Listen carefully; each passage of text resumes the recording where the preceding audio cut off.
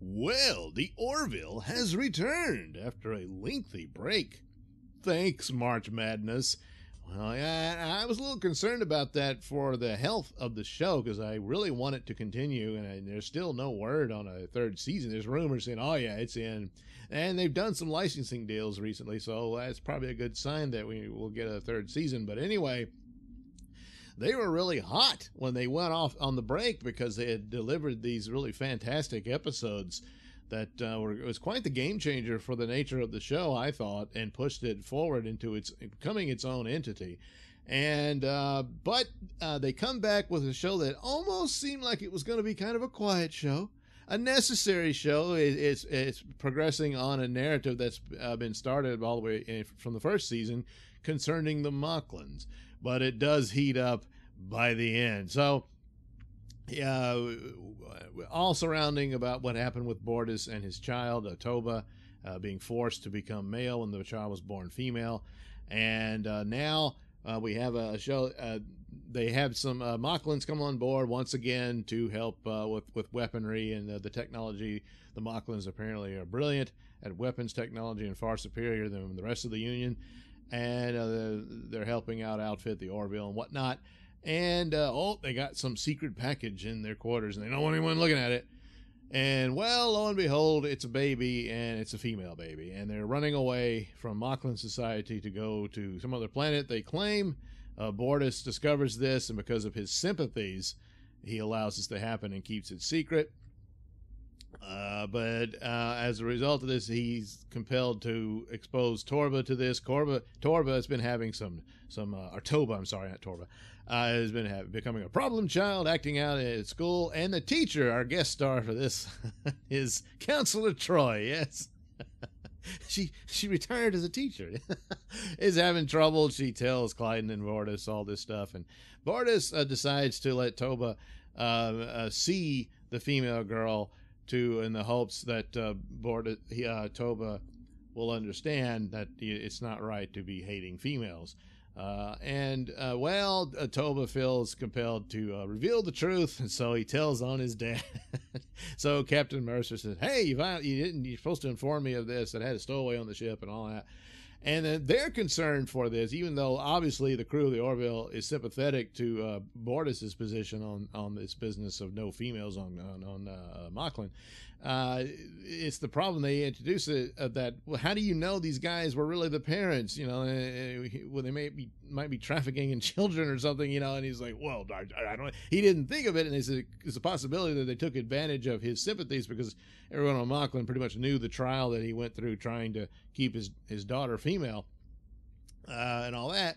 And it's a pretty sensible, a credible scenario that could be the problem. So they have to pursue the ship that the couple left on.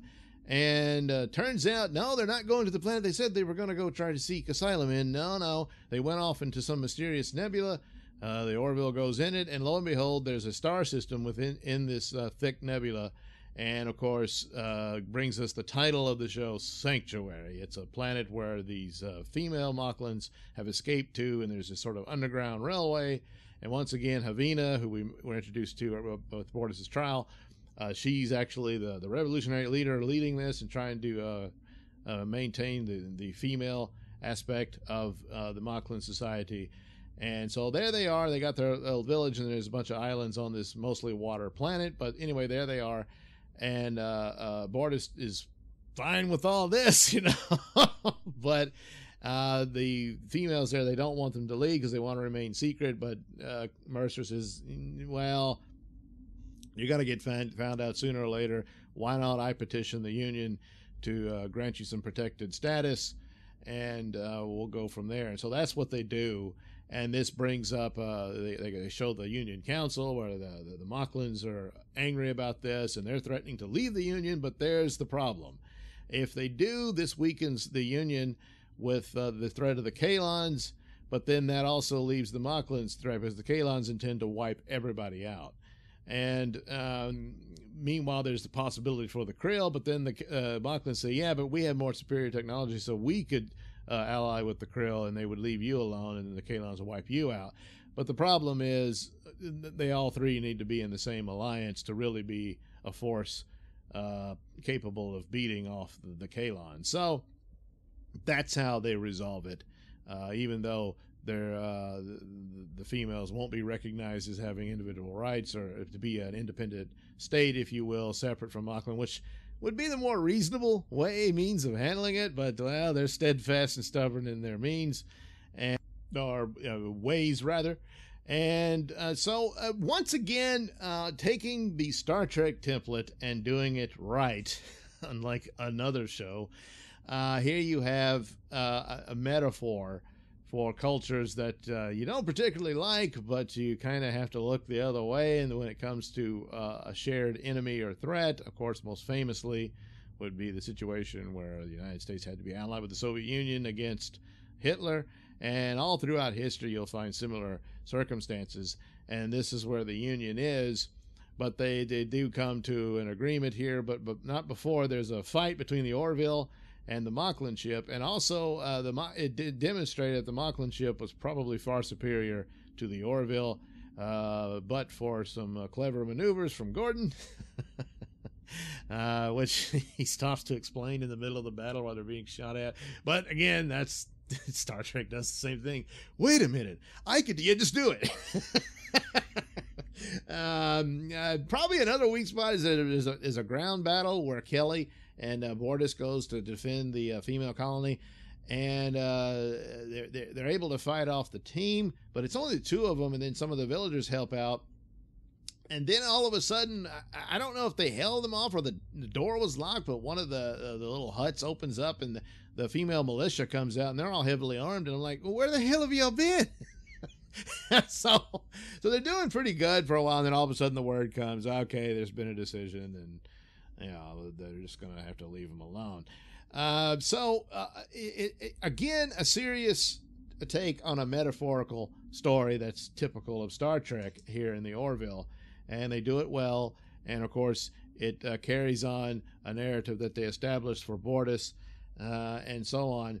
And there's other little obvious parallels that are always going to be there, where I kind of think Kelly is basically the Riker to Bortus's Worf, and how they team up and stuff like that. So all well and good, some interesting little thought-provoking stories here, some good enough amount of humor that must be maintained for this show. And there's quite a few incidents here where Mercer he's no Picard and all that sort of thing. And but also when you're the comedic elements is natural part of your show, all of a sudden having a Dolly Parton song blare into it can work, as opposed to all of a sudden having a No Doubt song in your battle with the Skrulls. Yeah. So it worked out okay here, and it was funny how the revolutionary leader hears the lyrics of Dolly Parton's 9 to 5 and sees it as revolutionary poetry.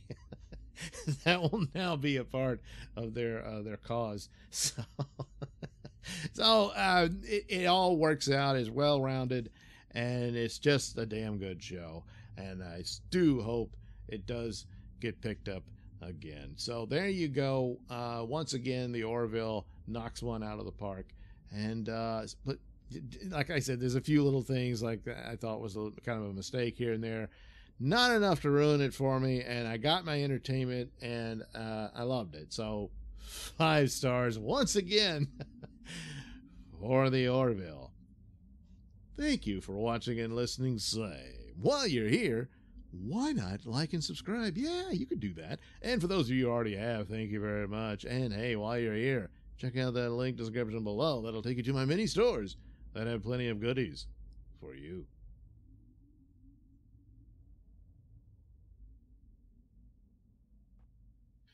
Flash Gordon. As soon as we locate the stuff, we'll radio you to send the miners. Right. I'm ready, Flash. Shut up, Dale. There you go, Dale. Rest on me. And no, that's not a gun in my pocket. Get your hands off of him, Dale. I mean, Baron. Still feel like you want to go on? Missed them by 100 yards. Drop the next one on that mountain with slow and ice to the edge of the ridge.